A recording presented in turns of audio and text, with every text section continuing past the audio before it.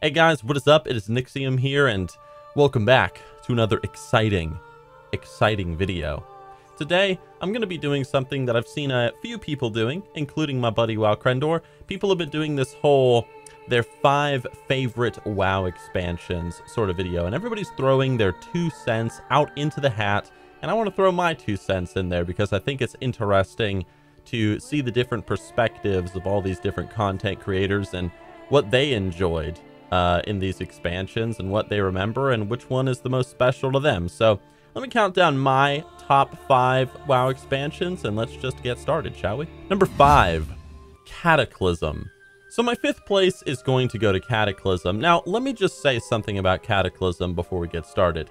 I think that the theme of Cataclysm was pretty damn cool. Some people might not like it, but I liked it. The world is ending. There are these evil cultists running around everywhere that need to be stopped. They're infiltrating all these cities and places. There's old gods. This giant evil frickin' dragon flying around, lighting people on fire. Everything is turning to ash, and I think it was pretty cool. This whole like doomsday kind of WoW expansion right after Wrath of the Lich King. Along with all that, you also had the introduction of the Worgen and the Goblins to the Horde and the Alliance. And let me just say something. In my opinion, I think Gilneas is probably one of the best starting zone experiences that Blizzard has ever done. And Gilneas, even to this day, is one of my favorite zones in World of Warcraft because there's like no NPCs there and it's always raining. Cataclysm also revamped the entire world, which it was really awesome. I have to admit, it was great when it first happened, but god damn it. Come on, guys. Like, you know, Nixxiom is a night elf. I am a night elf at heart, and I just want my old Ashen Veil back. I hate that volcano, Blizzard. Get rid of it! Get rid of the volcano! Now, despite revamping the old world and stuff, Cataclysm isn't remembered too fondly by a lot of people because Cataclysm is to a lot of people when Blizzard really changed their philosophy going forward in World of Warcraft. But overall, I mean, the theme was good. I liked it. It's definitely not the worst expansion to me. And if I had to give Cataclysm one big compliment, it definitely made the world and everything feel fresh for a while. Fresh and new. And I liked that. Number 4, Mists of Pandaria. Now, let me be perfectly clear. In the beginning, pretty much everybody did not take Mists of Pandaria seriously. Everyone was like, LOL, pandas, ha ha ha, Blizzard, what have you become? You're going from giant dragons and old gods to pandas. Now, this expansion's theme, I admit, is my least favorite out of all the ones that Blizzard has done. Same with the lore. I wasn't too interested in the lore, but it did grow on me in some ways. Just understand, I've never really been a big fan of the whole Mystic East thing. The Sakura Blossoms, the dude meditating on the mountaintop and blah, blah, blah. It's not really my thing. It's not really what I'm into. So Mists of Pandaria is something that I personally was like, but it did kind of grow on me. I do admit it did grow on me in some ways. The dungeons I thought were pretty fun. The raids were interesting and they were diverse. You know, one second you're fighting in Pandaria against a frickin' Thunder God guy, and the next you're killing Garrosh Hellscream, who didn't do anything wrong, by the way. Let's just throw that in there. But seriously, the story of Garrosh Hellscream throughout this expansion, I did find to be interesting. That was really the only bit of lore where I was like, oh, this is really cool. I like this. Mists of Pandaria also had a lot of content in it. A lot of people don't give Mists credit for this, but I felt like Mists just had so much content. I think my most fond memory from Mists of Pandaria would have to be raising my Cloud Serpent mount and then it hatching out of its egg and me, you know, taking care of it and then me getting it as a mount. I thought that was really freaking cool and a really creative idea that Blizzard did for how to do daily quests with a little faction. I thought that was great. Honestly, if Mists of Pandaria had a different theme that I personally would have been more into, I think it would have been like really far up on the list. It was a really good expansion, but it's just the theme holds it back for me. Number 3, Legion.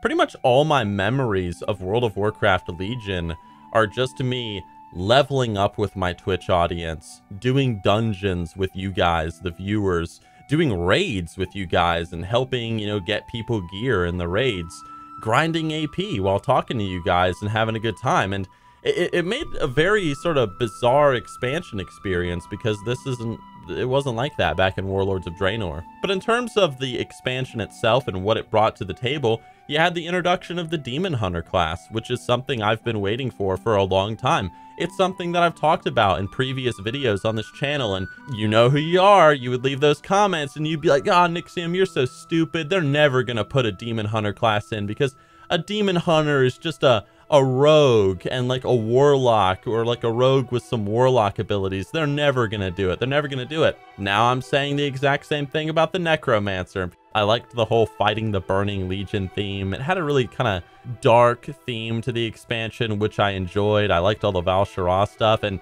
the expansion even came with a few really big surprises, like a remastered Karazhan dungeon. Holy crap! The zones were interesting, the raids I thought were pretty cool, and being able to defeat Sargeras and see him finally be put to an end, I thought was great. The only downside of Legion is I really don't like how we got this whole artifact weapon system, and it's being totally retired in the next expansion. The artifact weapons may have had their flaws, yes, I admit it, but I genuinely did like the artifact weapons, and I think they could have expanded on the idea a lot more. So only really big downside of the next expansion, in my opinion. Number 2, Wrath of the Lich King. Wrath of the Lich King had the best theme of any of the expansions.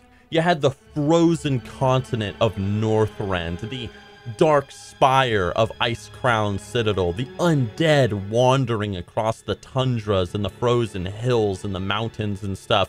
It's the frickin' Lich King, baby! Like, it's an expansion all around the Lich King. What more do you want? You have these massive Warcraft 3 vibes going into Northrend and fighting the Lich King. And oh my, it was freaking awesome, man. The theme was great. I remember the day Wrath of the Lich King came out. I was so freaking pumped. I was so pumped. I remember I was in my math class that day in high school, and I remember we got a math test. And you know what? I failed that test. I went home, ran to GameStop with my sister. Well, I didn't run, she drove me. She drove me to GameStop. I got Wrath. I installed it. It was so freaking awesome playing the Death Knight for the first time. Man, like, oh my gosh, if you weren't there. Like, it was great. It was fantastic. I feel so sorry for anybody that didn't play Warcraft 3 before Wrath of the Lich King. It was a very good expansion, but it had one big problem when it came out, and it was the fact that it was kind of easy. It was one of the biggest complaints with Wrath. In fact, I remember a lot of people would call Wrath of the Lich King Wrath of the Casual King. So a lot of my friends quit, but I gained a lot of new friends. I got into some new guilds. I did some hardcore raiding, and it was great. Like, I had a great time. However, I do have one regret with Wrath of the Lich King. I never did Icecrown Citadel, and I regret that to this day. I never got to raid it, and I wish I had, man. I wish I had. But Wrath number 2. But there's one expansion that beats it, just one, and let's take a look. Number 1, the Burning Crusade. Let me just say something, that Wrath and BC really hold hands in my mind as to what is the best WoW expansion. Wrath and BC are really close, but I admit if I flipped a coin and one side was Wrath and the other was BC, I would quietly hope in the back of my mind it would land on BC instead of Wrath. Now, why? Well, first and foremost, what is Burning Crusade? Burning Crusade really is just vanilla WoW in space, but polished. You have balanced druids running around. You have prot paladins tanking dungeons and stuff. All the specs are now viable. They're fun, and it's just a polished vanilla WoW in space, and I think that's pretty cool because I loved classic WoW back in the day. One thing about Burning Crusade that I remember very vividly is you never knew what to expect with BC. This is one thing I don't see people talk about too much, but dude, when you walked into Outland for the first time, you didn't know what to expect. One second you're in this red desert of Hellfire Peninsula, next you're in these giant spiky mountains, next you're in this like nether storm like purple area, then there's Nagrand, which is beautiful, and Shadowmoon Valley, this with fell volcanoes and stuff. The two new races I felt were cool and interesting. You had the Blood Elves, who had survived the massacre of their people from Warcraft 3. You also had the Draenei, which I love the Draenei, and to this day, the Azure Mist Isle music, if you've ever just sat back and listened to the Azure Mist Isle music that plays on the islands, I love that. I think it's some of the best music in World of Warcraft. BC also introduced arenas into the game, which I thought were really cool, really fresh, and I thought they were a ton of fun. And of course, BC also introduced flying mounts, and let me tell you, flying mounts cost a lot of money back in the day, but when you got that thing, oh my god, when you got that 60% flight speed mount, oh, you had people flying around on nether drakes and stuff. It's so freaking cool, man. And of course, you had Karazhan. Now, I do admit there was one downside to Burning Crusade for me, and that was just the theme of the expansion, the whole out in space, outland sort of thing.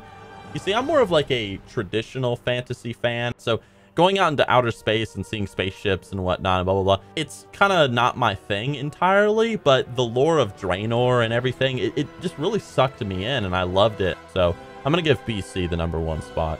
What about you? Like, what are your top 5 favorite WoW expansions?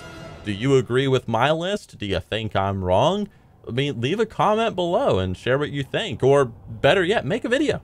Make a video. Just turn on your webcam and be like, hey, let me share my thoughts. But anyway, dudes, a big shout out to everybody that supports the channel over on Patreon. You guys are awesome. And a big shout out especially to you guys that support me over on Twitch and watch me go fucking crazy every single day on that website. So more high energy streams are on the way. More videos are on the way, guys. Thank you for watching or listening. And I will see you all on my next exciting video. Okay? Okay. I guess I'll see ya.